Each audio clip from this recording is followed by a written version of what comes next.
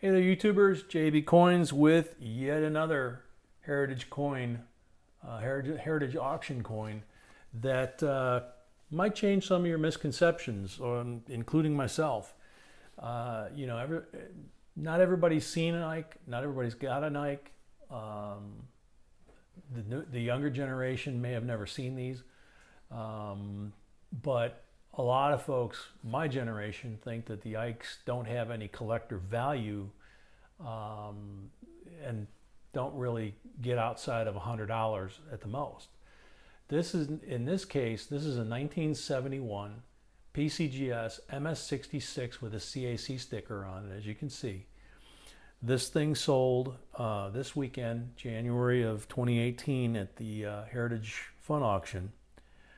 It is a clad example. It's not a silver. It's just a straight up clad.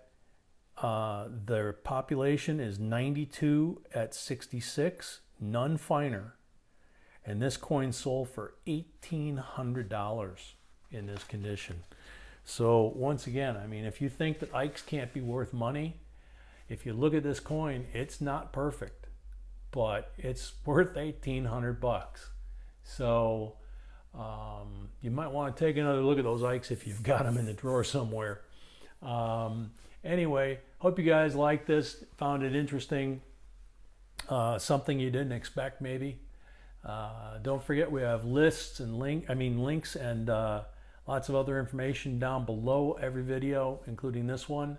We have links over to products we use all the time, and also to the website jbcoinsinc.com, which has more content, more photos.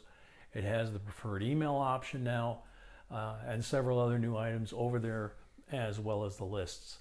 So hope you guys enjoyed this, as I said, and please remember to like, share, subscribe, and until next time, JNB signing out.